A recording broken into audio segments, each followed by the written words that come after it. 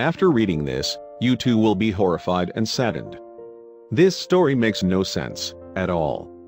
The setting for this story is Xi'an, located in the People's Republic of China. Xi'an is, according to travelchinaguide.com, one of the several birthplaces of the ancient civilization in the Yellow River Basin and is one of China's oldest cities.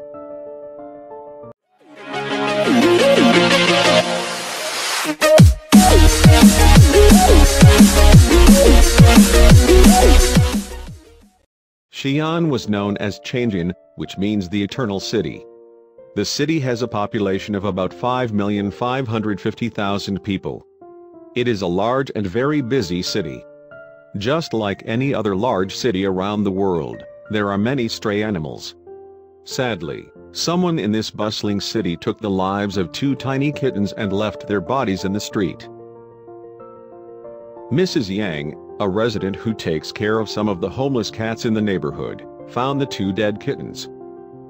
Mrs. Yang saw the mama cat walking back and forth in the street, meowing over her dead babies.